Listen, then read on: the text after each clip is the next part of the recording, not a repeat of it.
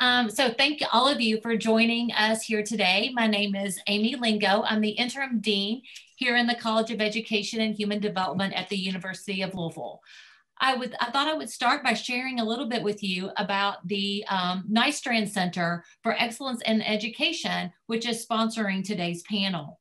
The Nystrand Center of Excellence in Education in the College of Education and Human Development at the University of Louisville is dedicated to the continual support of educational excellence for all students, made possible through innovative thinking, transformational educator preparation, professional development, and supportive learning environments. The Nystrand Center supports and facilitates education reform through its outstanding special programs and initiatives, strong community partnerships that are really at the heart of our success and serve as an inspiration for those who work so diligently to provide a better education for our children. It is our mission to continue with transformation through collaboration by leading the discussion on education reform, policy, research, and practice. I am happy to introduce to you Dr. Geneva Stark, who is the director of the Nystrand Center of Excellence in Education and a clinical assistant professor in educational leadership, evaluation, and organizational development here in our college. Dr. Stark comes to us from Jefferson County Public Schools, where she most recently served as a diversity, equity, and poverty administrator. Prior to this role, Dr. Stark served in JCPS as a district coordinator and human resource administrator, principal, and assistant principal.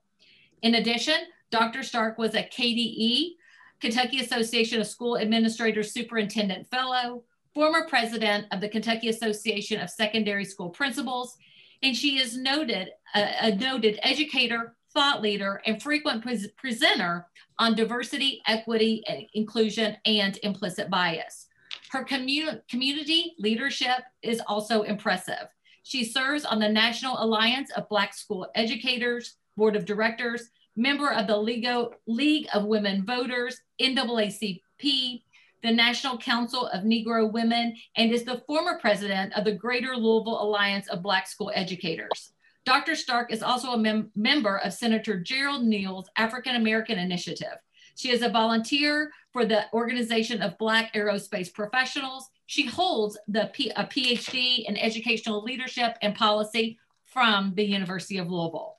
She serves as a mentor to students, teachers, support staff, and administrators in JCPS, locally, statewide, and nationally. She is a true champion for education and is looking forward to leveraging her knowledge, experiences as a K-12 educator, collaborator, motivator, team builder, and diversity consultant to focus on taking the Nystrand Center of Excellence in Education to the next level. So may I present to you Dr. Geneva Stark. Thank you. Thank you, Dr. Lingo. Appreciate that, the opening and also your leadership, and I'm very honored to serve as the director of the Nystrand Center of Excellence in Education at the University of Louisville. And I want to commend the panelists for being here this morning, taking time out of your busy schedule, because right now there's a lot that's going on in our country, in our state, and in our city, because we are dealing with 3 pandemics at this particular time.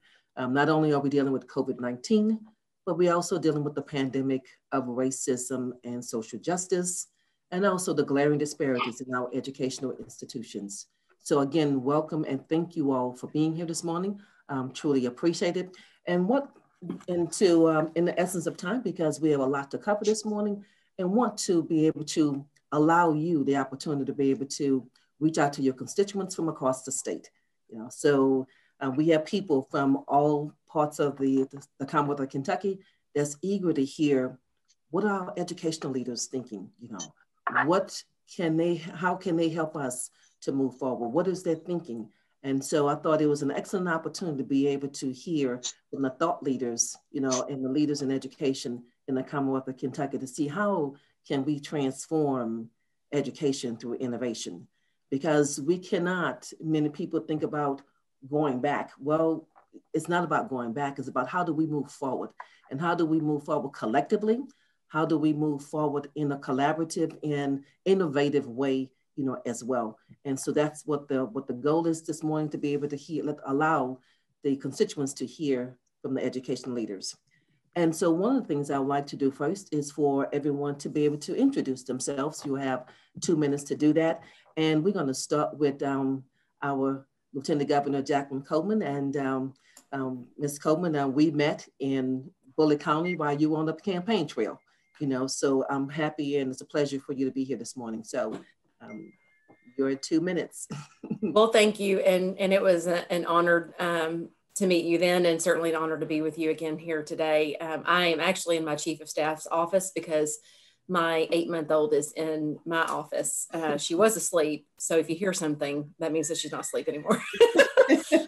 But it's an honor to be with all of you today. I think about the places that education has been in Kentucky, and we certainly have made strides forward. And then I think about how far we have to go. And the team that we have in the Beshear Coleman administration is one that I would put up against any team. The governor and I ran, and he believes in education so much that he picked a classroom teacher to run with him. And so that tells you where Governor Beshear's priorities are. He also appointed me to serve as Secretary of Education and Workforce Development as Lieutenant Governor to be able to help our administration to move forward in these ways. We have the most qualified Board of Education in at the state level in the nation. That really highly qualified board picked our new commissioner, Dr. Jason Glass, who is with us here today, and we snagged him back from Colorado. And then all of you, I'm sure, know Aaron Thompson, his amazing story and the work that he's done around higher education in Kentucky. So we have quite a team assembled, and we are ready and willing to listen and to meet with all of the folks like you who are here today to learn from you and to figure out how we can make this education system work for every single Kentucky child, regardless of their zip code, regardless of their socioeconomic status or any other identifier. All of us want an education to serve. And we have to remember that first and foremost, we are serving the kids in Kentucky, which they are the future of this Commonwealth. And it's with that I would say that I'm honored to be here with all of you today. Hey, thank you very much. Appreciate it. And I guess the lead-in is to Dr. Aaron Thompson. Thank you, Dr. Starr. Good to see everybody on the Zoom. The Lieutenant Governor led it off, I think, in a way that I'll just pick up. I think it is important for us to understand that when we talk about education, we're talking about education from a standpoint of looking at what we can do as a collective to get where we need to go. So who I am, as you all know, as an old country boy from Clay County, first generation high school student and college student, deeply believe in all education, public education in particular. I make no bones about really, as the head of higher education, that what little time I have, that I want to push several things. One is I want to push quality education in higher ed. But I'm also going to push quality education across the pipeline, P20 pipeline. I'm going to do that with equity in mind. I'm going to do that focusing on achievement gaps as well as opportunity gaps. I'm going to do that by good measurement, good assessment, knowing are we creating a continuous improvement model that makes us have a better system long after we're gone. I want to do this by being collaborative with people like Jason Glass and Lieutenant Governor Coleman, but also with the Neely Bendabutis and the folk that I represent in higher ed. I think it's important that we not just talk about this. I think it's important that we really put forth a strategic agenda and a strategic plan and assessment plan to make sure we're getting there. It's important that we value teachers. It's important we value faculty. It's important that we value good, deep curriculum. It's important that we value professional development at all levels. It's also important that we understand that we're in this thing together and that we have to depend on each other to make sure we do it right. I will say this as a way to end at least my introduction. One of the things that I believe, and your center is really focused on this, is that we're not going to get to a point of actually having what I believe to be a way to combat systemic racism, systemic discrimination, institutional discrimination, unless we have a great education system that fosters that. We're not going to get to that place where we need unless we put this into the threads of our system, into our curriculum, into all that we do. So I appreciate all on board here that are with that. We're not going to do it until we get more teachers of color in place. We're not going to do it until we get a system in place where all of us are valued as educators. So Geneva, I appreciate the conversation. I appreciate the invitation, and I look forward to it. Absolutely. Thank you very much. And Dr. Jason Glass, and welcome back, to the Commonwealth of Kentucky. Thanks so much, Dr. Stark. I guess I would first request that somebody else follow Aaron Thompson. I don't know that I can follow that, but I'll do my best. Thanks for the opportunity to be here with this incredible panel and to be part of this discussion and conversation. I'm honored to be back in the state. I grew up in Kentucky, but have been away for about 2 decades. So there's been a lot to learn, but there's a tremendous amount of positive energy around education in Kentucky right now. It's going to be an exciting time the next couple of years in education. I'm excited about where we can go. And also building on what the Lieutenant Governor said, I think we've got the right people in place to have an incredible future visioning around education in Kentucky. I think there are 3 incredible pressures or accelerations happening that have been happening for some time, but they really beg us to reconsider and think about how school has to change, how the experience of education has to change. One of those is the interconnectedness of the global economy, and that's just getting faster and faster and faster. And that's going to have an impact on the kinds of jobs that we have in Kentucky now and in the future, and that our students, when they graduate, are going to have to compete for. A second is the ever increasing instant access to content, information, and processing power. It's going to just get faster. The devices that we have already can bring the whole world to your fingertips, and that's only going to become more ubiquitous as time moves forward. And the third is the increasing pressures of automation. Anything that can be done by a machine is going to get replaced by a machine. And so when we think about the largest employment sectors or things like retail, and we already have the technology where you can walk in stores, pull the things you want off the shelf and walk out, or it just comes to your door automatically through drones or whatever the next delivery system that may come. That's going to change and disrupt employment sectors like retail, like transportation, in ways that we can't really even imagine. So if we're not preparing our kids for that kind of future, we're not really preparing our kids for what's to come and really what's already here. So I'm excited about that conversation. I'll end by saying the only kind of transformation in education that matters, and transformation is an overused word when it comes to transformation. We've talked a lot about transformation, and things are not very different, really. The only kind of transformation that matters is, did you transform what the student experienced? Is the student's experience different, and different in a way that genuinely prepares them for that future that they have ahead? Thank you. Hey, thank you very much, Dr. Glass. Truly appreciate those words. My president, Dr. Nili Bendapudi at the University of Louisville. Welcome. Thank you so much. And to echo what everyone else has said, Dr. Stark, I'm thrilled that you put this panel together, and I'm very, very honored to be on this. And Lieutenant Governor Coleman, and you've heard my friend and mentor and leader of higher education, Aaron Thompson, and Dr. Glass. Thank you for your comments. I'll probably pick up on comments that all of them have said, because I was just sitting back listening, because everyone made great points about the future of education and the innovation, the transformation that's desperately needed. I always think that each of us is fighting to improve the world. I do believe that. Every single one of us is saying, how do we leverage the transformative power of education to better individuals' lives, their families, and their communities? So for me, I'll speak a little bit from the University of Louisville perspective. A couple of things that I want people to know is that when we think of transformation, the University of Louisville is one of only 130 or so universities across the world that are now classified as R1, or Carnegie's classification of very, very high research. And I think many of you know that. So I'm aware that part of our responsibility is the research we're doing to make sure that we use best practices to improve higher education.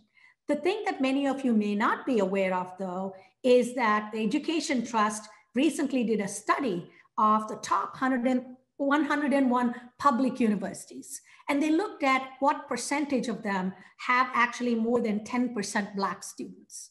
And this may shock you or maybe not shock you. It certainly did me, that of the top 101 public universities, highly selective universities in this country, only 2 had populations more than 10% of Black students. We are happy to be one of them, but I think that's not a distinction that I'm terribly proud of. It just shows we are the best of a bad lot. There's so much more to be done. We're also proud that we have one of only 3 universities that has a grade of A in terms of serving both Black and Latina students. But what does it mean to serve them? How do we transform higher education? If I had my druthers, we wouldn't have majors anymore. When students came in, we would ask them, what problems do you want to tackle? Because it's increasingly about putting together those portfolios of skills. So in our school, in our university, we're trying to think about 3 grand challenges that I would like. It's back to Dr. Glass's point, actually, about having every student think about how are you going to empower your communities? That's one big grand challenge we have to face. How are you going to advance health? And by health, we mean physical, mental, spiritual, financial, all ideas of health and well-being. And then how will you help us engineer the future? So whether you're a poet or a philosopher, one little thing we're going to do is every graduate of the University of Louisville in 4 years' time will have at least some micro-credentials in digital technologies. It doesn't matter what you study, you have to be prepared for that. So I'll end with this. When I think about higher education, it's something I speak from my personal experience. How do we look at helping students achieve the good life, however they may define it? How will they make a good living? But above all, how will they be good citizens that help to improve the world, not just for themselves, but we talk about the cardinal community of care. We care about ourselves, we care about one another, and we care about the community within which we are embedded. And so, like in our School of Education, we realize that it's not just higher education. We must start from the time a child is born so that they have the opportunity to fully realize their potential, notwithstanding the zip code that they're born into or the color of their skin. So that's something that we are excited to pursue as part of our anti-racist agenda. Thank you so much for this opportunity. Hey, thank you, Dr. Bendapudi. Truly appreciate it. And my former boss, Dr. Marty Polio, the superintendent of Jefferson County Public Schools. Great. Thank you, Dr. Stark, for having me. Good to see you again. It's always good to see you. And I do want to say, got my EDD, my doctorate from the University of Louisville in 2012, and probably the most meaningful experience educationally for me came in those 3 years at the University of Louisville, getting my doctorate. So very excited to be here with you today and talking about something that I'm very passionate about, which is transforming education. And I think it is more imperative than ever that we do this. And so as we are in this pandemic right now, I do believe this, and I've challenged our leaders. I see some of our leaders on this call right now, but in any crisis becomes opportunity. So we have opportunity here. And so we've talked about change in education for decades. We've talked about it. But really what we've done is tinkered around the edges. And if we really think about it, if we really look to what we are doing right now in education across this nation and probably across the world, but we'll just focus on this nation. You know, I graduated from high school in 1989. So I was a product of an education of the 80s. And so if we think back to that, how much has truly changed in education? Yeah, the technology is different. Kids may be using different types of technology. The film strip isn't there anymore. That was when I was in school, the VCR, things like that. But really the experience of the children is not the same. As Dr. Glass was talking about, what type of experience are kids having? And if we really dig into the experience of what happened in 1980s and 70s and 60s and now, is really not that different. And so here is, you know, we are expecting to have different results without making major changes. And the resistors to change in education are extremely strong, and it's very difficult. And so we are passionate here in JCPS, as most people are in this call, about eliminating the achievement gap and tackling the tough things. And I want a surreal experience I had a couple of years ago. We're a part of an organization called the Council of the Great City Schools, top 76 school districts in America by enrollment. JCPS is about 29th in that ranking. And I'm on a committee, a task force for achievement for Black boys and Black girls. It became about both. It started for Black males, but it moved into females as well. And I was sitting there with 76 superintendents across America in the largest school districts. And for about 4 hours, we talked about the problem. But we realized after 4 hours, no one had any solution to the problem of how we could significantly tackle the achievement gap in this country. And I walked away from there thinking it's because we're thinking in the same paradigm, the same experience that kids have, the same curriculum, the same way we grade students, the same expectation of the amount of minutes that somebody should be sitting in a seat in a classroom. And we could go through all of these things. So I've become very passionate that if we expect different results, we must do things very differently. My passion in change when I was at the University of Louisville became around grading. And that's a perfect example. I believe the way we grade students is one of the most inequitable things that we do that impacts students with the achievement gap. But when you try to make change around grading practices, it's one of the most difficult things to do because of the resistance to change. And so this is our opportunity. With the pandemic that we are facing right now, as we begin to build back, we must have these critical conversations. If we expect outcomes to change, we must do everything differently than we've done before. Not just a few things, not small changes, but massive changes to our education system. We have to look back 30 years and say, well, we really changed the way we do things if we expect different results. If not, 30 years from now, we will be tackling the same problems and asking the same questions and wondering why we haven't gotten different results with our students. Thank you. Hey, thank you, Dr. Polio, and Dr. Chris Williams, who's the Chancellor of the Kentucky Community College System. Welcome. Thank you for being here. Thank you so much. It's such a pleasure to be here today with all these partners. You know, these are folks, it's just a real pleasure to be here with them on the air, the Lieutenant Governor, President Bendapudi, President Thompson, Commissioner Glass, and the rest, but also to know that we and our staffs work together all the time to try to really have that P20 system to meet the needs of anyone in the Commonwealth who is in school, preparing for work, already working to help all of us move forward as people are successful and, you know, successful as employees, successful as citizens, successful as entrepreneurs. It's just a real privilege to be here today to represent our 16 colleges spread out across the Commonwealth. We have a location within about 30 minutes of everybody to drive to, but certainly we also have a very robust online presence and simulation presence that's been put to the test over these last few months. So we're really focused on how do we stay very relevant, keep our programs very relevant, and be sure that we're working with our employers, our school partners as the largest providers of dual credit offerings and the largest workforce development providers in the Commonwealth. We know that higher ed matters. We're right there with the Council on Post-Secondary Education. We know that each student who comes and gets a short-term certificate or a diploma or a degree has the capability and capacity to earn more money over their lifetime. We really love partnering with the University of Louisville and are very excited about two new partnerships, one on apprenticeships and one on cybersecurity. We just are we're very strongly focused on ensuring that anybody can walk up to our doors and find a place in our institution and find a way to move themselves forward with our higher education. And so again, it's a real pleasure to be here today to learn from the other panelists, but also to share some of the things that we're doing to accelerate our student success and close those achievement gaps. So Dr. Stark, thank you for inviting me, and I look forward to the conversation.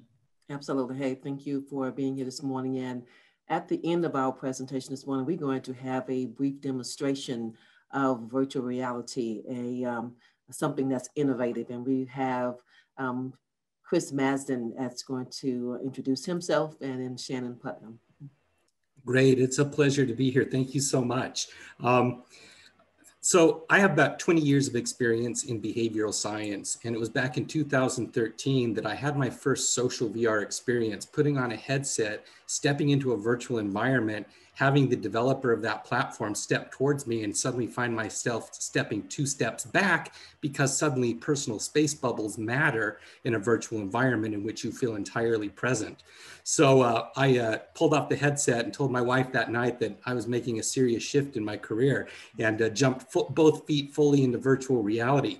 I work for a company called Immersive VR Education, and we specialize in creating educational content, communication, and collaboration, multi-user in virtual reality, where everything is possible. And not only can we be in any experience, but we can share those experiences together, a teacher to an entire classroom full of kids, where you can move beyond passive learning experiences and move to experiential learning. I had a few years working for an avatar company, because when you're in a virtual reality, you have to have a body in order to interact with each other. So I spent a couple of years developing a patent with a fantastic team of how to carry your identity from one virtual location to another and maintain who we are when we're in those virtual environments, and enabling that ability to reach out and shake your students' hands and interact within that environment as though it was real. You know, your brain interprets it as real. So the possibilities are endless. And I'll tell you, COVID has accelerated everything far beyond my expectations. And all of us in this field are scrambling to make this a seamless, friction-free experience as the need continues to grow. Thank you. Thank you, Chris. Truly appreciate it. And we have Shannon Putnam, who is she's going to introduce herself. Yes, hello, and thank you, everybody. I feel honored just to be in the room with everybody. I am a graduate research assistant and PhD student here at U of L. I was a 13-year JCPS employee, proud member at 500 West Gulbert, Bill Cochran Elementary. And I've been using VR for about 6-7 years. And what's exciting about this is to showcase what U of L and JCPS are doing. And when I say that they're really taking this and running it, and everybody's been talking about how we actually need to make a change and not just talk about a change, they're actually doing it because some of the technology that you're going to see today is bleeding edge. And the way that we are implementing this technology at U of L and JCPS, people are not doing it yet. We are some of the first people in the country and even internationally to be doing it to the level that we are doing it. So we're excited to share it with everybody, and hopefully we'll get to see some people in virtual reality as well. So thank you for allowing me to be here. Okay.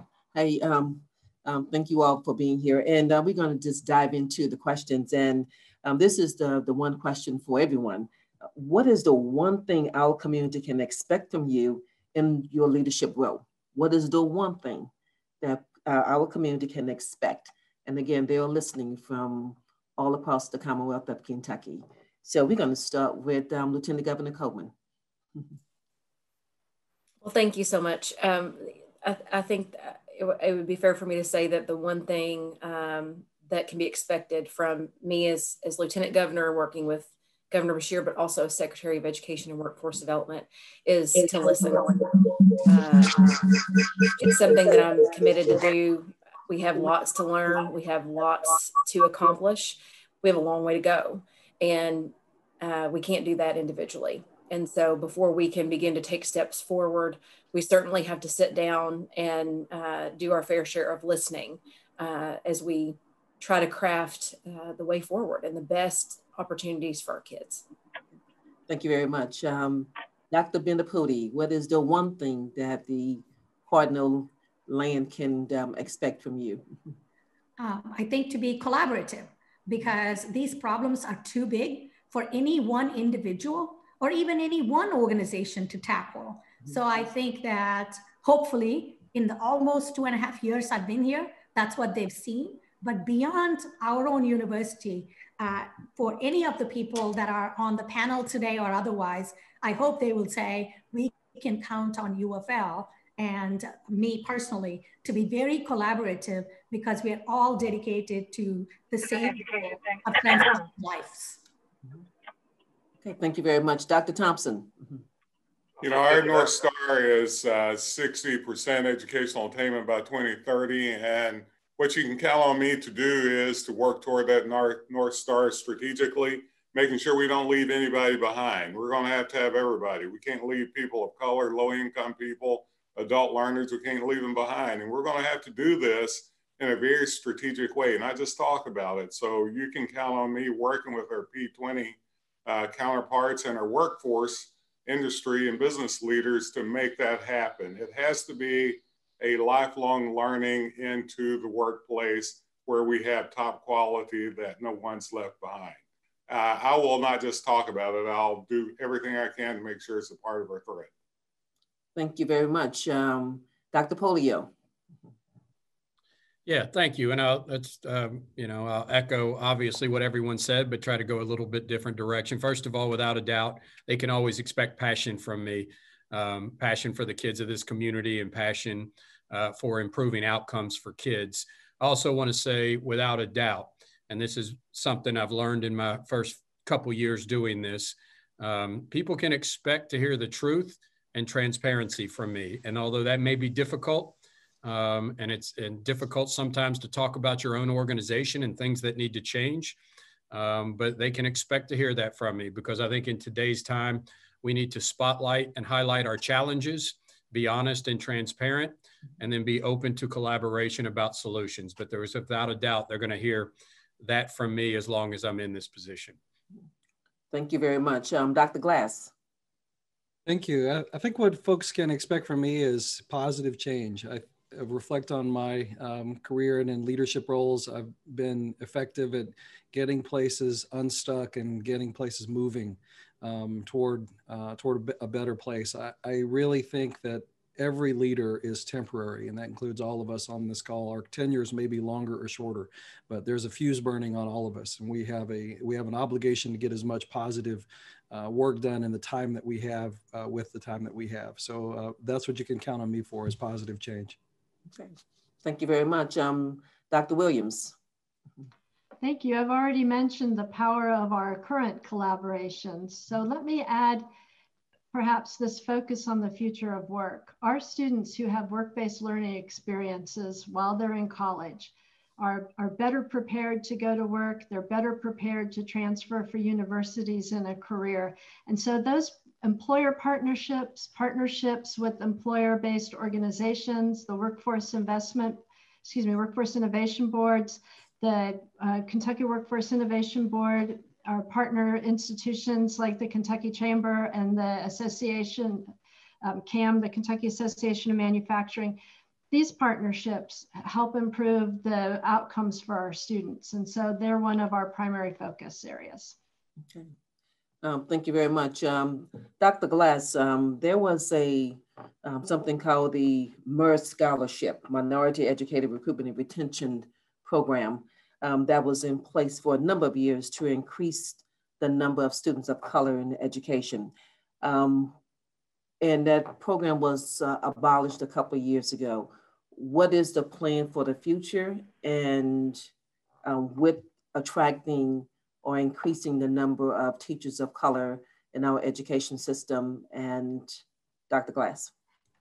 Thank you. Well, that scholarship was a program under a larger umbrella of programs called the Kentucky Academy for Equity in Teaching, which included a number of different initiatives that were aimed at increasing the number of minorities in the educator workforce and improving the diversity of the workforce. So regrettably, funding has not followed that effort. One of the major initiatives that will be moving forward in this next legislative session is to raise up that whole umbrella of programs again, the Kentucky Academy for Equity in Teaching, and ask for it to be adequately funded where it has a chance at being successful. I don't think that if we look back over the past few years, it was the right effort a few years ago. It's certainly the right effort now. It's a good structure that was put in place before I got here, but I think it's time for us to really consider, can we resource it in a way that it can be effective? Thank you very much. Lieutenant Governor Coleman, can you respond to that question?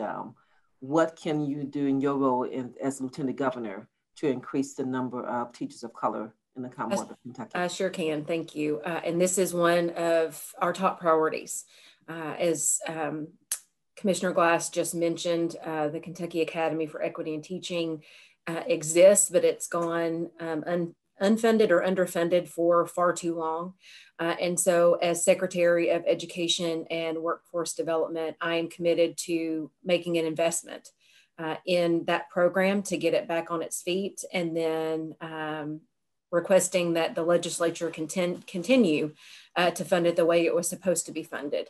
But I think this is a really important program that if we mean what we say, we need to literally be willing to put our money where our mouth is. And that is a commitment that I'm prepared to make on behalf of Governor Beshear and myself.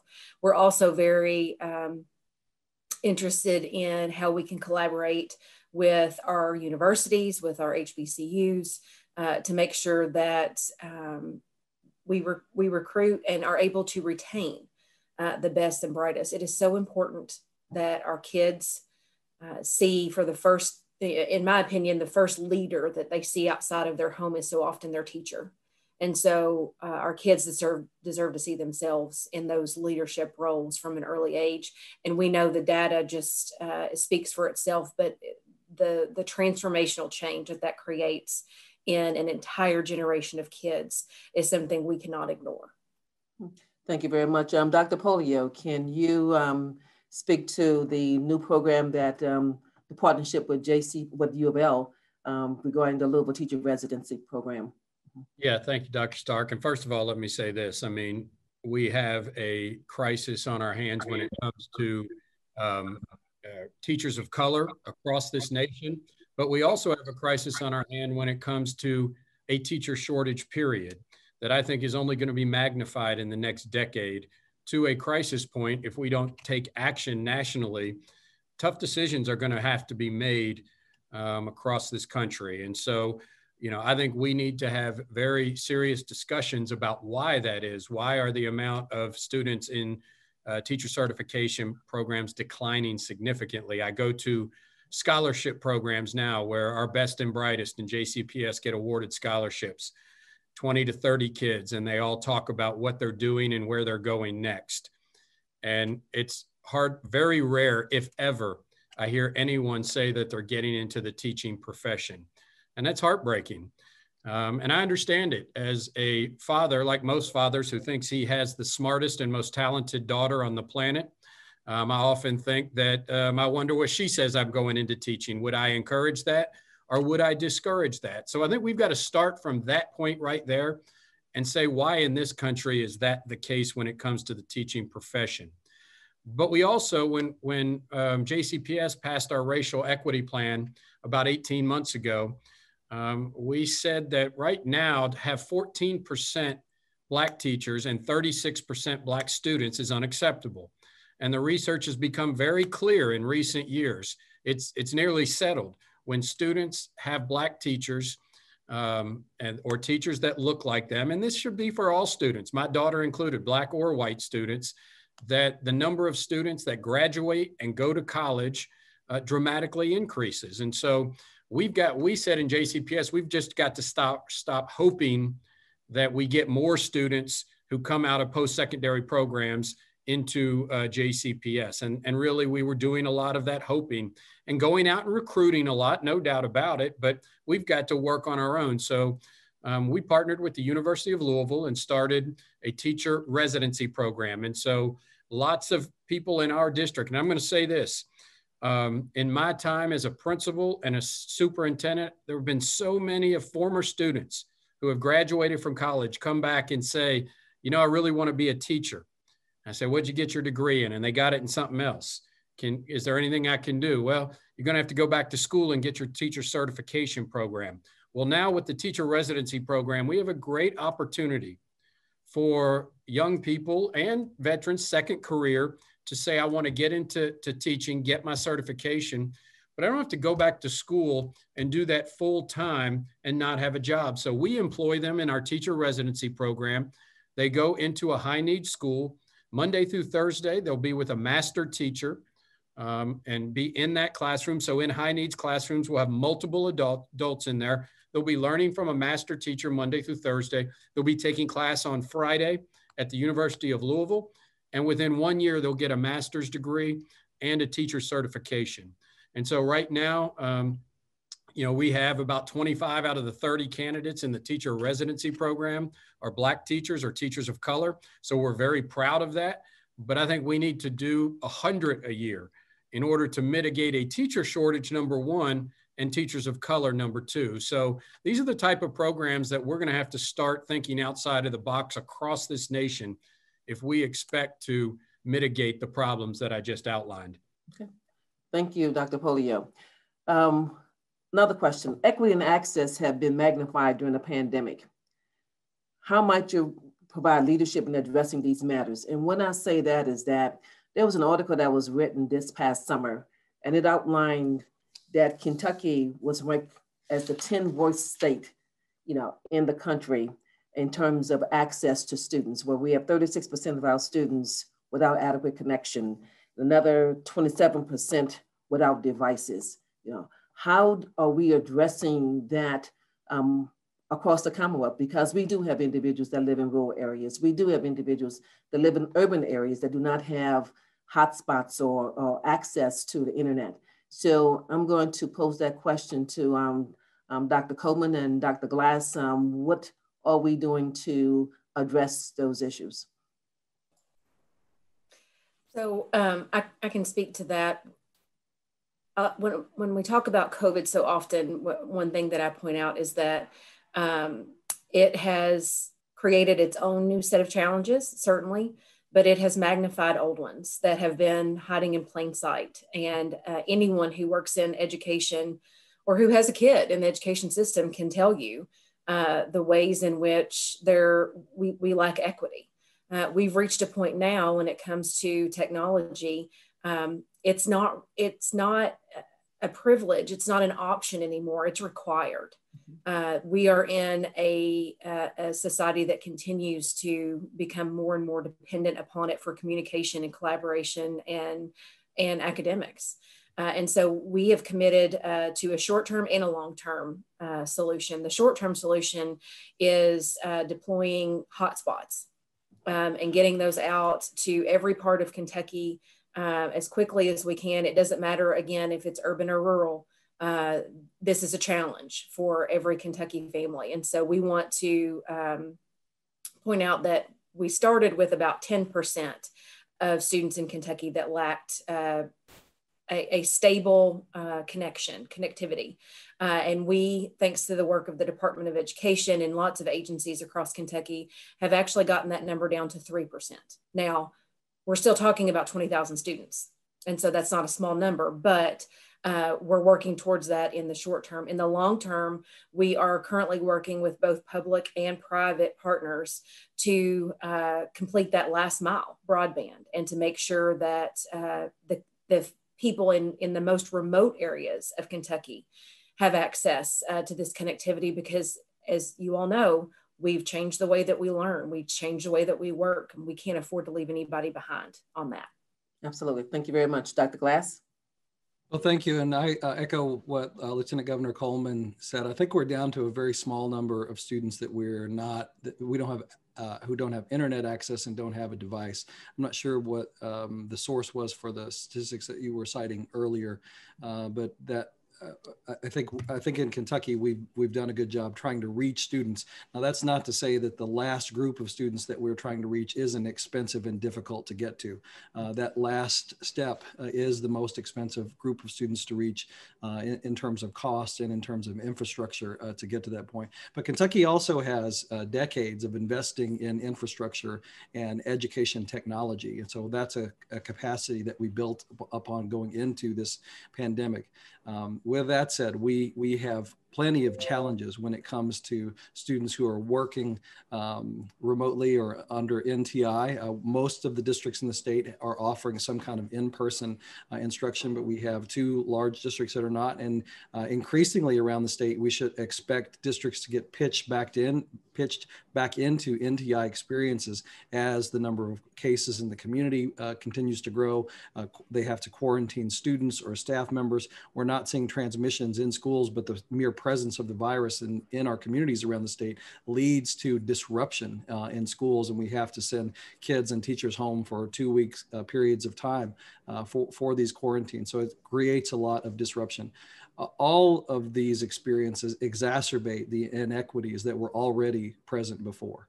And so all the more energy is going to have to be put into identifying students that are struggling or behind, and then intervening and providing supports for them going forward. That's going to be made all the more difficult because at the same time, the pressures and needs for our students and on our education systems is going to be at arguably an all-time high.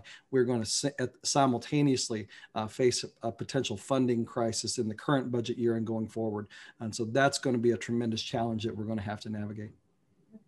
Thank you very much. Dr. Aaron Thompson, as we talk about racism, social justice, and also curriculum, what are some of the things that we can do in higher education to address curriculum and what it looks like right now and what it should look like moving forward? Thank you for that question. If you don't mind, I want to go back and answer another question too, and I'll do it quickly. Since my office is in charge of post-secondary programs like teacher ed programs, I think it's important for us to say that we have research on your questions on how we get more people of color in teaching. There's several, and I'll make it quick because there's a lot to this. First of all, we need to use a weed in program versus a weed out program. I mean, we have enough information shows that the way we weed people out, that has a huge effect on people of color when it comes to teacher prep programs. We can use our dual credit. We can use a variety of ways to put people into a pipeline. We can change, and this is going to your question now, we have to change the way that we've got the curriculum set up in our teacher prep programs because they don't look a lot different than they did before. Even though we have CAPE accreditation, how are we judging what we're doing around cultural competence and cultural responsiveness versus the way we've done it before? How are we using assessment? We've got to start a way of building a clinical experience in the first year to where students know the value of teaching because they've been told over and over again, there's more money they can make in other places, there's no value to teaching. We've got to be clear and explicit, transparent, even in the money, the time they have, and a variety of other things that we know works. The other thing too is we've got to have districts like JCPS that's willing to hire students early, that's identifying them and getting them. And then for the 3 years that they hire them, giving them some leadership opportunities and professional development opportunities to get where they need to go. And there's a lot more to that, but we know what works and how it works. We can use MERG.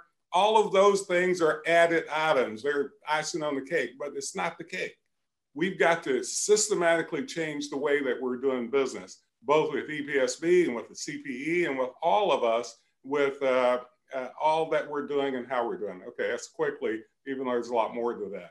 The thing that I can tell you what we have to do though, if we still have the same curriculum in our educational system offered and done the same way 10 years ago, we're way behind times. We are going to have to figure out exactly how that we move from a teaching paradigm to a learner's paradigm, and a learner's paradigm that's going to have to deal with new immigrants, it's going to have to deal with people of color that they've left behind, going to have to deal with adult learners, andragogy versus pedagogy. It's going to have to do a variety of things. If you want to get rid of systematic racism, put systems in place to do that, like the curriculum has to change at all levels. Faculty development has to change at all levels.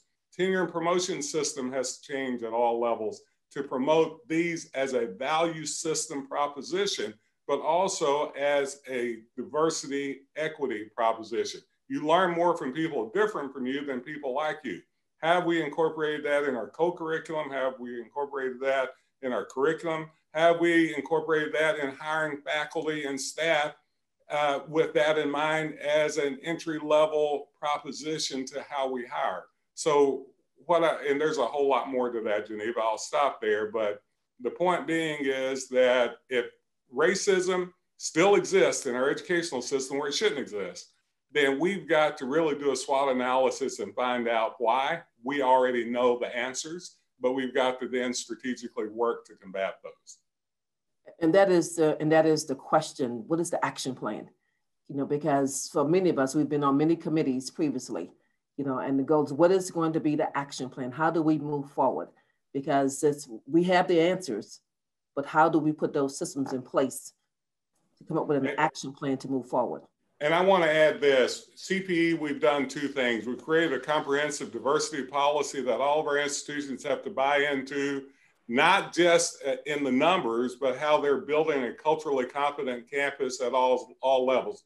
How are they building a whole student? That's number one. We put in our performance funding model a diversity equity set of metrics that goes to say that this is a priority we have in the state. Now, I want to just give you some quick numbers about putting it in place. For an example, in the last few years that I've been in this job, overall undergraduate enrollment's down 3%, but we're up 12% in undergraduate enrollment of URN. We're up twice that amount this fall. That's the only category that's up in the state. The other thing too, we have a 17.5% increase in overall credentials and of all kinds, from certificates to baccalaureate degrees. We're up 37% with our URN. It depends on what you focus on. It depends on how you focus on it. And it depends on whether or not you're willing to put your money where your mouth is.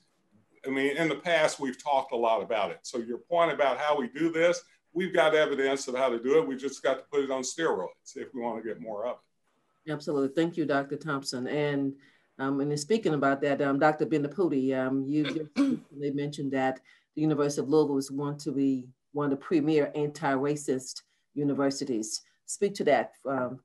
What's the goal and the why and the how you putting those systems in place? Glad to.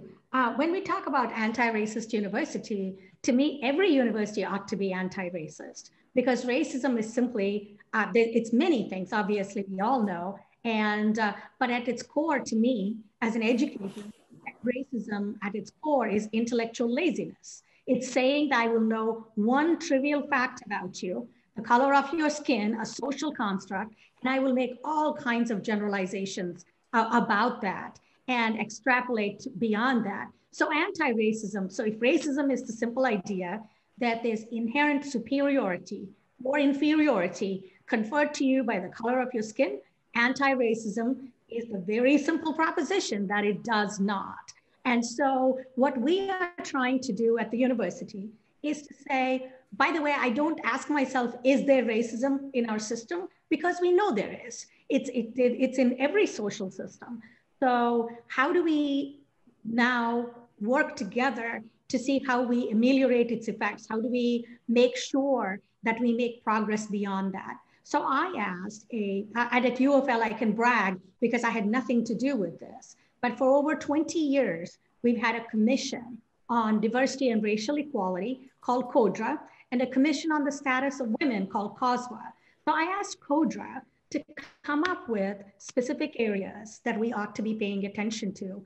And of course, a commission, you've been on many commissions, we can provide great reports and nobody looks at it again till 5 years later when you have to provide a report. I don't believe in that.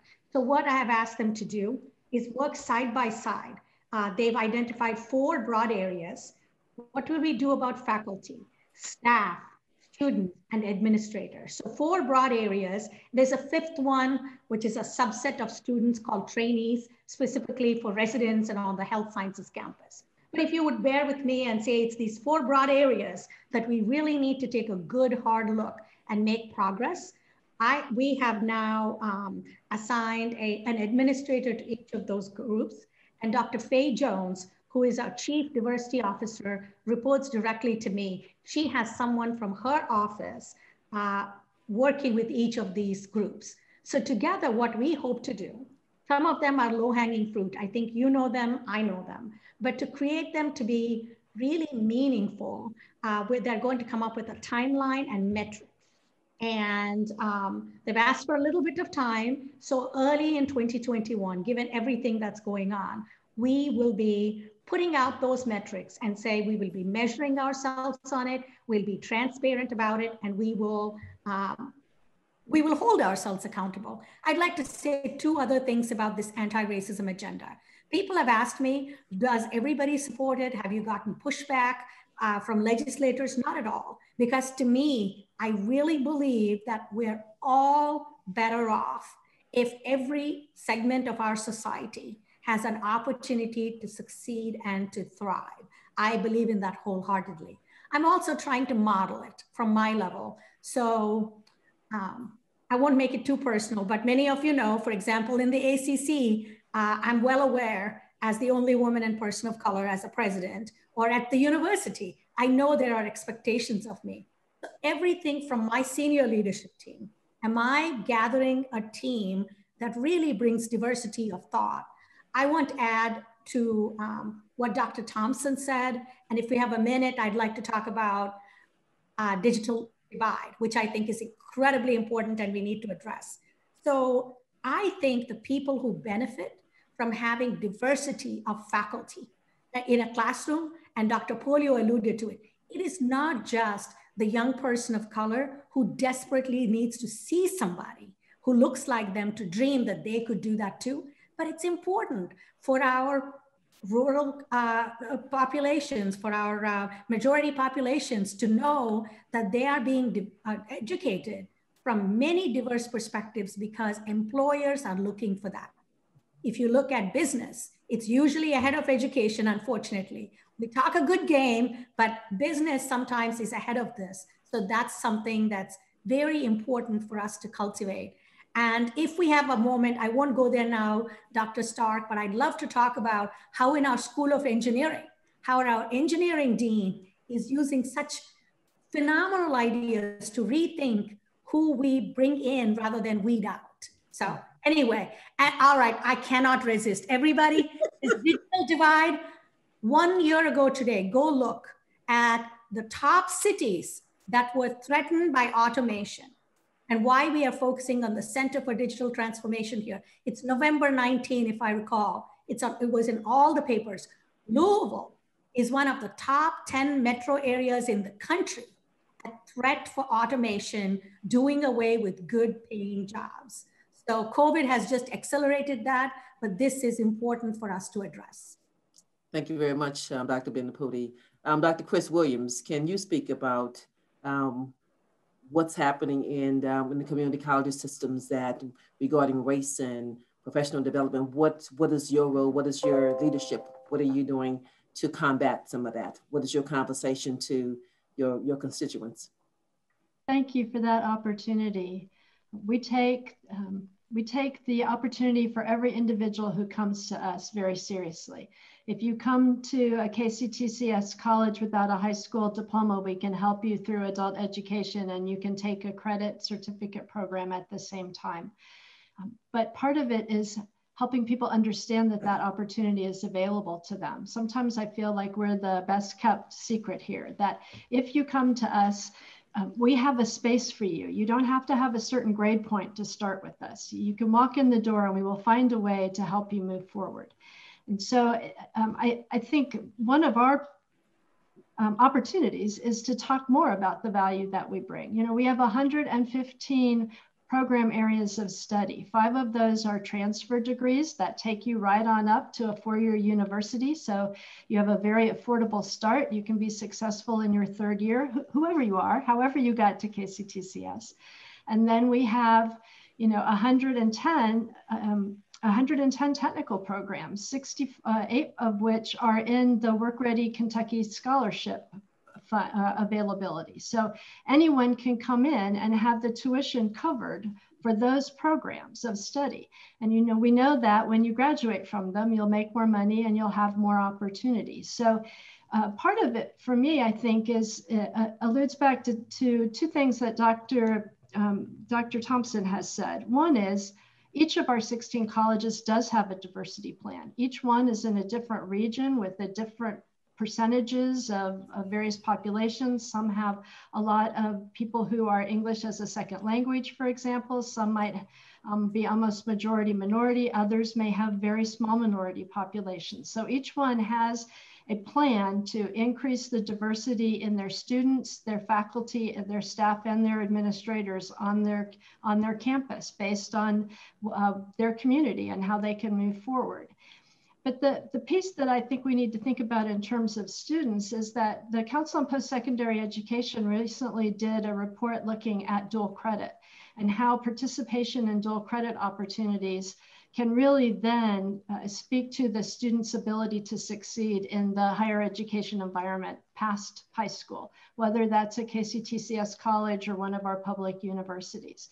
And those students, particularly those students of color that were successful in a dual credit class, were retained and were so much more successful. I think a lot of it sometimes is just getting the vision of yourself as a college student. Yes, I can do this. Yes, I can take part. And so we have a strong ad hoc committee that works between our KCTCS colleges and our KDE partners that really work on every possible facet of dual credit. And one of the things that they are really working hard on is how do we change the expectation for students of color in our K-12 schools, in our high schools, that they can take dual credit. Too few of them participate, too few enroll. Is that because they don't see themselves as successful? Is it because the counselor is not seeing them in the same light they might see some other student? We don't know that, and we're not making assumptions. We just know that if we can all be on the same path, on the same language, that these students need to move into the dual credit environment, then we feel like we can create a pathway into higher education that takes the student from early on. And with the Kentucky scholarships available, the dual credit scholarship, which covers 2 classes at a university or at KCTCS in the general education or technical classes, but also the Work Ready dual credit scholarships, which allow students who are ready for some technical education program in 9th grade even can take up to 2 classes a year, 8 college credits, over 30 credits, almost half of an associate's degree while they're in high school. So we see that as a really wonderful pathway to bring people along and bring them into the academic realm in a way that perhaps they didn't perceive originally. So our big focus is really threefold, I guess. One is bringing students along through dual credit, but also inviting back adult students who may need to be reskilled or retrained for employment. There's lots of opportunities. You can look at for the adults, for example, if you were interested in being a lineman, we have students who do that right after high school or coming back to the workforce, can make an extraordinary salary after a very short program. Climbing poles is not for everyone. Working with electricity is not for everyone, but it may be a career somebody hasn't thought about. To our Kentucky FAME program, which is a 2-year degree program. It's in partnership with employers. Those employers actually select the students in the program. The students work 24 hours a week. They go to school full-time 2 days a week. They graduate with a 2-year degree that can transfer on to university with some other courses taken. After those 2 years, they've had their tuition covered through scholarships and through employer donations. They make somewhere between $12 and $19 an hour, depending on where they're working and the region that they're working in. they graduate and make $45,000 more a year on average, and they're retained and graduated at 80% rate because of that constant engagement and mentoring between employer, student, and college. Absolutely. And that's and the question with that is that how do we educate the community that the opportunities at KCTCS, you know, those opportunities, because many times the community just think that it has to be a 4-year degree and not looking at all the opportunities that's afforded. So what else can we do to educate the community of the opportunities available, you know, in the community college system?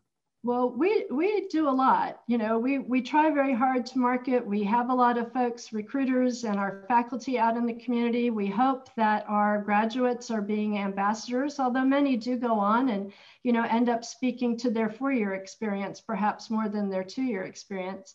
I really appreciate that Lieutenant Governor Coleman and President Thompson have really focused on sort of that, you know, cradle to career full pathway, so that they are talking about and their staff are talking about all of the opportunities and all of the ways to move forward. I mean, KCTCS is an extraordinary way to have an affordable higher education.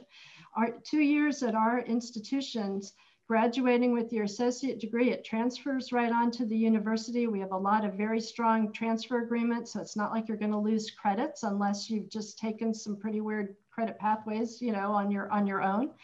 And you've paid a lot less. And then we know through research that in your 3rd year at that university, you're probably going to be more successful than that institution's own students. So I think we have to essentially, you know, create our own cadre of storytellers. It's hard to compete with all of the media marketing that's out there. You know, Southern New Hampshire and Phoenix and all of these institutions spend extraordinary numbers of dollars that we do not have for marketing. So our marketing is our story, our one-on-one, our students in the high schools, our representatives and workforce solutions folks in the companies doing incumbent worker training, all of these ways that we're reaching out. But I'll tell you, I'll sign you up. You are welcome to be an ambassador, because we are very proud of what we offer and feel like it's an opportunity for everyone. Hey, thank you very much. At this time, we're going to have a brief demonstration of VR, virtual reality, with Shannon Putnam and with Steve K. DeSato. And so just stay tuned to be able to experience this virtual reality experience. And as we're speaking about transforming education through innovation, what can we do differently? This virtual reality is an opportunity for us to do something different. Yes, thank you, Dr. Stark.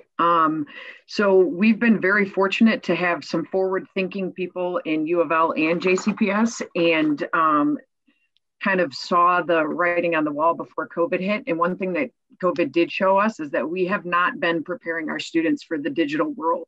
How many students don't know how to log into their own email? They can't get into their Google Classrooms. And these are things that we hadn't been focused on because we're focused on standards and other things. So when we talk about teaching and preparing students for the world they're going to live in, we have to do things differently. They don't know how to open up a tab. Those have to be things that are critical to their education. And one of the things that we're seeing that is happening is virtual reality. And a lot of people think it's this gimmick, but what's happening is in industry and employment, they're seeing the benefits and how it can be used.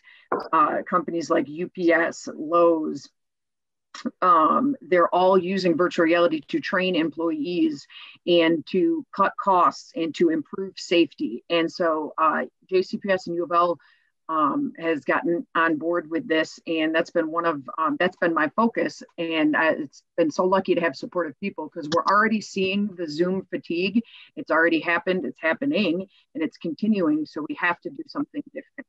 And one of the things I did just want to point out that I also wanted to give credit to JCPS and U of L is preparing for the COVID situation. We have a technology called CleanBox, which uses medical grade UVC light to destroy virus. So all of the equipment that we have is CDC standard sanitary. And that's also going to be something moving forward that we're going to have to consider. So all these little things that we never had to think of before are coming into play.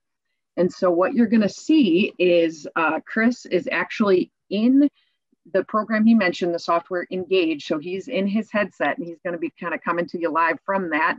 And I'm going to step out and go join him virtually for you guys. So Steve, if you're ready, I think you'll be sharing your screen now.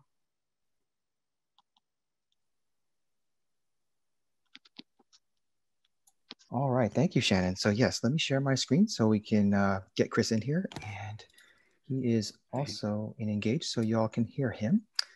Let me do a couple things. There we go. All right. Great, great. Can you all hear me on the Zoom side? Stephen, anybody? Can you all hear me on the Zoom side of things? Yes. Yes, we can. Fantastic. Well, I understand I have about 10 minutes, so I'm going to move as fast as I possibly can. First of all, welcome to the Engage platform.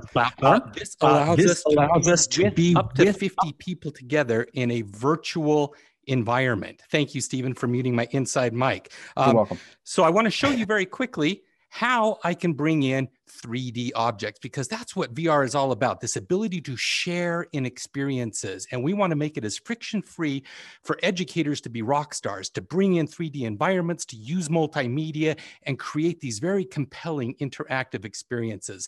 And let me just show you how easy that is. All I do is go into my tablet here, and I can pull out very quickly, say, an elephant. And you can see that just using my hand controllers, I can rotate that elephant around. Let me get right up to you there, Stephen. And, you know, it's really interesting when it comes to the brain of how we perceive experiences. When we have something away from us, we pay somewhat attention to it. But just like in the real world, when something comes within our grasp, our brain kicks into this hyper-aware mode and we notice more details. And it takes it to maximum level when you can simply reach in and grab that object. In fact, when we implemented that ability, I actually asked our tech team if we did something new with our models, because Chris, I'm so sorry to interrupt. What's the password so I can join you? Oh, it's 999, Shannon. Come on in. So you can see that it's just so easy to interact. And, you know, if Stephen was in VR, he's actually joining us from a 2D screen. I could hand that to him. He could take that object. So you can see how you can tear apart engines and have these experiences together. Let me show you a quick example of how Colorado State University used some of these 3D objects. Here we go. All right, so they run a veterinary school, and they wanted to bring in the ability to analyze a dog who had a lame leg. How do you identify that? How do you examine the x-rays and walk students through that? So here's what that looks like. Here we go. So here you can see we've got the dog, and you can see that it's walking with some lameness there. And it's the student's job to figure out, you know, which leg is lame, what's going on here. And then you've got these x-rays as well that you can examine. And again, everything is completely shareable. So if I wanted to, for example, grab this bone, I could handle that. And Shannon, come on over. Yeah, Let me hand you the pass bone. to I'll show you how that works collaboratively. There you go.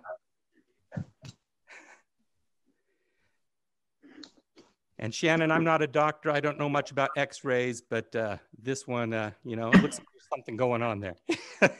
That's awesome. Cool. So because we're short on time, I'm going to go ahead and jump out of this environment because, you know, let's face it, if you're in VR, do you really want to be in a classroom environment when you can be on the surface of the moon or down at the, on a seabed somewhere? But before we leave, I just want to show that we can bring your normal tools into the VR experience as well. For example, I can just reach up here and write on the board, hi, class. That easy, right? You know, do your graphs, pull out your colored markers, you know, show your graphs. It's all very easy. We're going to hop into the next space and I'll show you a little bit how the multimedia and all the other tools work.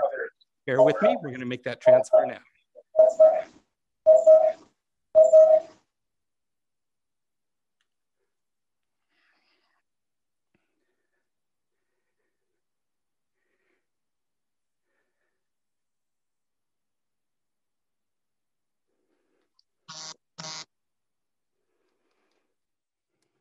All right, come on down, everybody.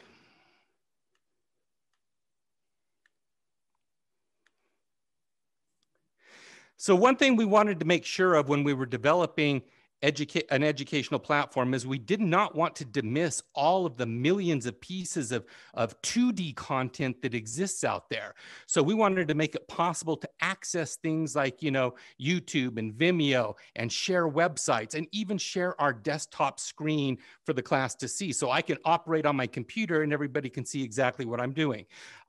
In this case, we have a web app that stores all of your video links and your web links and all of that. So let me find one that, by the way, we are in the a recreation of the Pompeii Amphitheater, which has been redone to show what it looks like back in the day.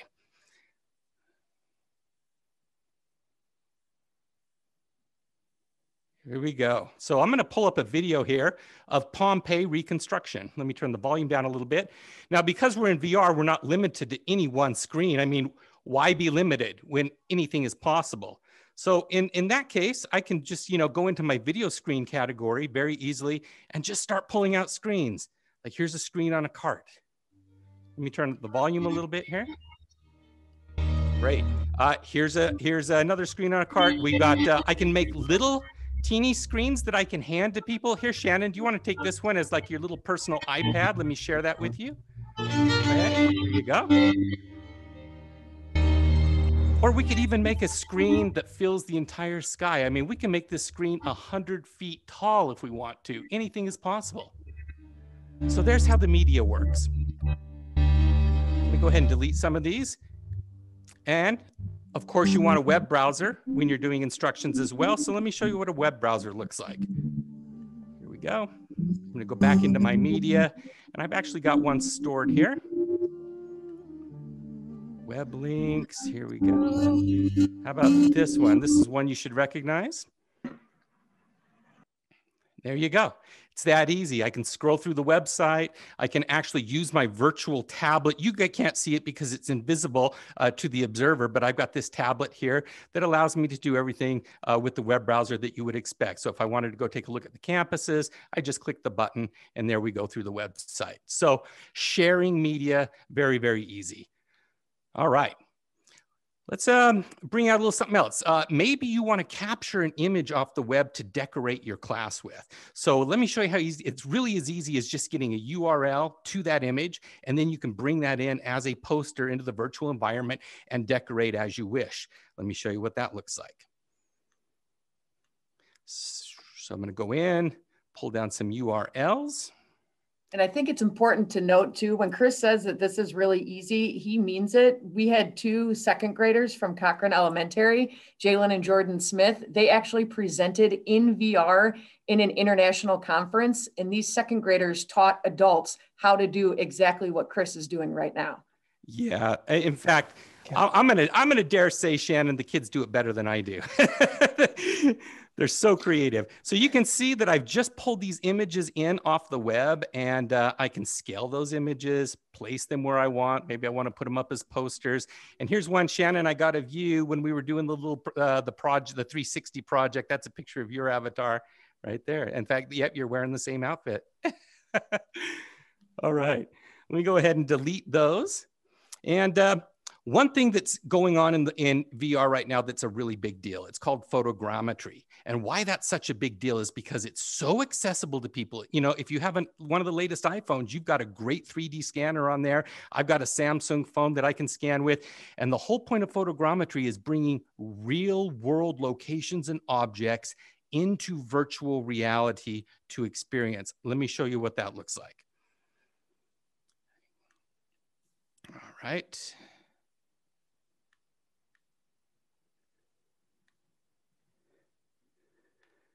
And ungroup. Okay. So in this case here, this is with one of our partners, River. They specialize in doing photogrammetry. This is an Abbey from the UK. And this is a big deal because a lot of folks doing photogrammetry are capturing some of these sites that are being destroyed due to war or for whatever reason, so that we can permanently create copies of those to experience anywhere. And you can see that I can scale that up And I hope the frame rate's good on Zoom. It's super, super smooth when you're in the experience. And I can even scale that up to life size, which enables us to even just walk inside that experience. Come on in, Stephen. Right?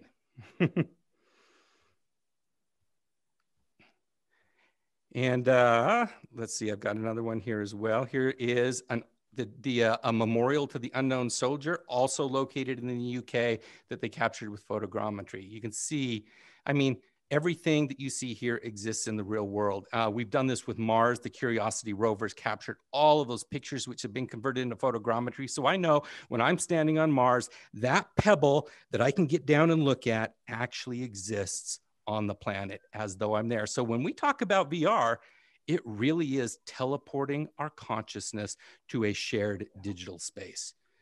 I think, Chris, while you're loading up something else, I'll just add to that. I mean, the whole point of this is really we're learning spatially, right? And we're providing access to things that fall outside of our paradigm, but we're doing this spatially, right? So we're linking our key critical core senses, which is our hearing, sight, and on our touch, or our kinesthetic action.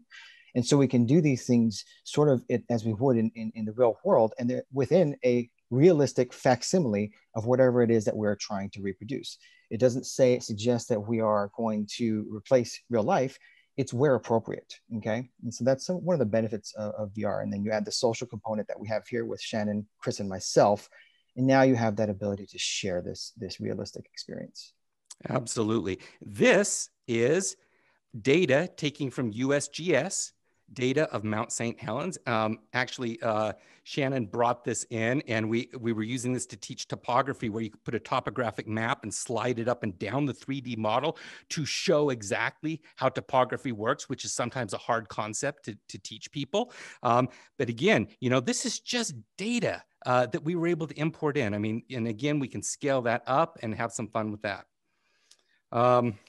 Let me show you one other very important feature. It's our recording feature. We can capture everything that we do in virtual reality spatially. So if a teacher wants to record a lesson, they can do that spatially. And then when people consume that content, it feels as though they are there for the original demonstration. Let me show you what that looks like. I'm going to go ahead and go into our recording feature now.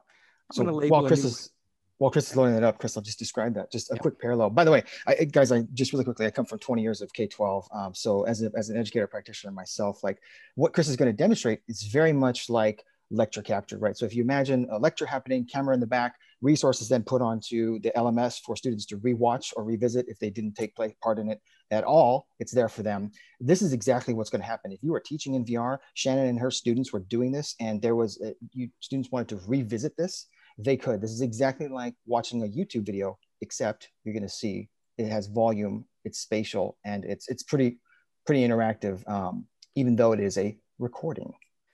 All right, so here we go. I am recording myself right now, and I just wanted to introduce you to this awesome 3D map of Mount St. Helens, which I can manipulate. And welcome to class, everybody. Let's have some fun. All right, I'm going to go ahead and stop that recording and save it.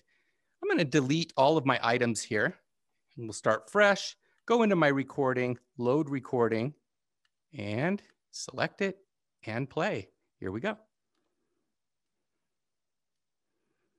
And there is no audio because he has his mic muted in here, so we weren't getting the double audio with the Zoom presentation, but it would have captured his audio as well. Absolutely. So there you go. In fact, I'll pause that right now. There we go. So it's that easy. So we did this with Oxford University, where we recorded their lectures and then added all this amazing 3D content around those lectures to make it very compelling and exciting to experience. And lastly, let's go ahead and finish this off, Stephen. I'm going to reload that volcano. Give me 1 sec. And yeah, here we go. It's while you're loading that up, Chris, it's funny too. Please. Like, so I spent time transitioning, faculty from say Google Slides to, from PowerPoint to Google Slides, right? And so while those are very similar, it still was a challenge. And so the question is, how easy is this? How difficult is this? It's difficult. But as we move into this type of learning, and there are many reasons why beyond what we're describing here, you would want to use VR and leverage it for assessment and observation, okay?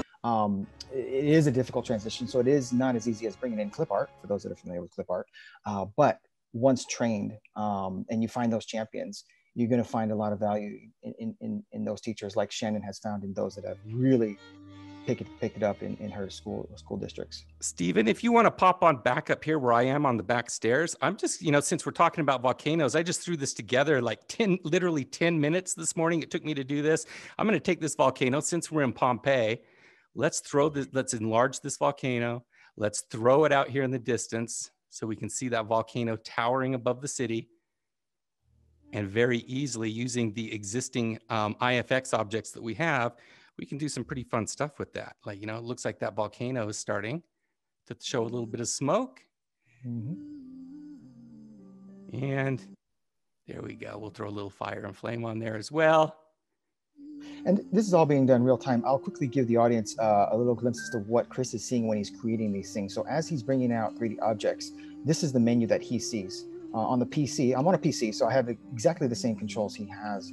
But if I was to bring out say a chicken, right, which is akin to any 3D object he's bringing out there, such as that volcano, it's the same thing, right? So I can bring this chicken out, scale it, and move it through the scene.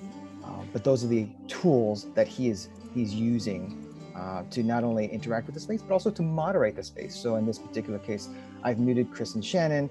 We can do other things like locking students in their seats if that is something. I come from K-12, so that is something I wish I had in real life, but it's here in VR.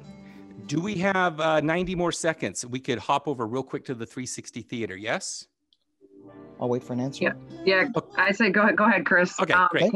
As we're doing that and we're wrapping it up, 90 seconds, like you said, okay, I think it's important to note that Engage, the software is available on the desktop. So you don't have to have a headset to experience this type of virtual learning. Of course, yes, that is the goal for the highest level of presence, but students can be doing these type of things on those same computers that they're just sitting and watching in Zoom. So that's also a pretty incredible feature. It's a really good point, Shannon. So like I said, I'm on a desktop, so it's great. We're also on Android mobile. We'll be on iOS beta by the end of the year and Mac desktop 2D by probably first quarter of next year. Don't quote me on that one though. Uh-oh, did I? No, we are good. Let's just have a little fun. Hold on, Chris. Did the sharing stop, guys? Oh. Shannon, did the sharing stop? Oh, okay. I think so. Okay, let's go ahead and, let's say we want to look at how cars are manufactured. We can actually go to the Hyundai plant. Here we go. I'll stop the sharing because we're getting ready to wrap up. Okay. No worries. And I want to thank the committee for being here today. And as we started off with the music, wake up everybody, no more sleeping in bed. We have to look at forward thinking, no more backwards thinking, time to thinking ahead. And I think that was Dr. Aaron Thompson. You said that I stole it out of your your music collection, But again, I thank all of you all for being here today because it is important that the constituents across the Commonwealth of Kentucky hear what the leaders are stating, what they're thinking, and where you're going with this. And so I want to, again, any parting words from anyone that would like to, as we go off, it's 12:57, and I want to honor and respect your time. So any parting words from anyone? I don't want to call anyone's name, but I can. This is Jacqueline. I'll just hop in and just say thank you. I think these conversations are so valuable. They're so needed. It's an opportunity for us to bring people together. And as mentioned before, our goal is to create that cradle to career pipeline across Kentucky. And that can't happen without conversations like these. So I look forward to hearing and more from all of you and to learning as we listen. Absolutely. We have to work together collectively in order for this to happen. We need all hands on deck. And so no one entity or institution can do this alone. We need everyone. Dr. Polio, any parting words? No, just want to say thank you. Great conversation again. I echo what the Lieutenant Governor said. I would just encourage us all. I think that if we want significant change in outcomes, we are going to have to do things differently. And I mean very differently. And so I think we look at all the things that we do in the P20 pipeline and question those and say, are they achieving the goals that we want? Are they increasing inequities that exist in our education system? So I would just encourage us to continue to have these conversations and to look deep into fundamental change. Thank you. Dr. Thompson? You know, first of all, I want to thank everybody on this Zoom call. Geneva, I want to thank you and your team for pulling this together. It's what a privilege it is to work with Neela Bendapudi. I just want to tell you that personally. You're talking about quality, that's quality at the level that you want to talk about all the time. It's also good to work with these group of leaders who are dedicated to doing this. As they've heard me say over and over again, as I've heard them say, that the time is now. We got the right group, let's do it. And so I appreciate the conversation. I look forward to the next strategic process. And Geneva, keep doing the good work there. Amy and all you folk who are at Louisville doing this, know that we are very much on your team, on your side, and we'll be here for you when you need us. Thank you. Thank you very much. And more importantly for everyone, it's about the action. You know, what is going to be the action plan? Because we all have been a part of committees and workshops where there's been documents that are still placed on shelves, but what is going to be the action plan? And we have to be comfortable with people being uncomfortable in terms of moving the needle forward. There's going to be resistance, but we have to look at how do we move forward? And that's what we have to do. And sometimes it's about changing hearts and minds, but we cannot allow that to stop us from moving forward collectively as educators, because that's what our goal is. So we're preparing global citizens. So not just one specific group. So thank you again. And anyone else have any parting words? Dr. Stark, I just wanted to point out that the Nystrand Center is doing some pretty exciting things, especially collaborating with JCPS. And if anybody wants more information in regards to what we're doing, on that flyer was our social media. They can also email us, and we'd be more than happy to come collaborate and teach some people about VR and what we're doing. So they can reach out to me anytime, and I'm happy to talk with anybody. So I just wanted to make sure people knew that. Thank you very much.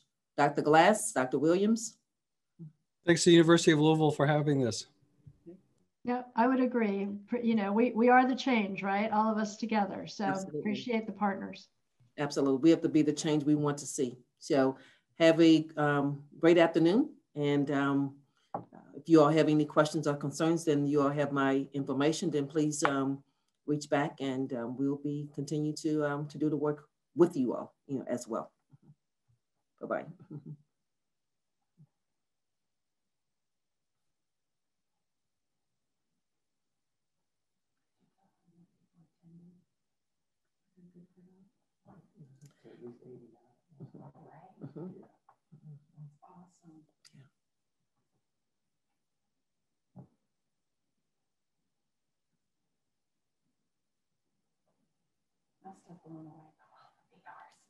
That's so cool watching her get into it. Yeah, and May over there, and just to see how it all works.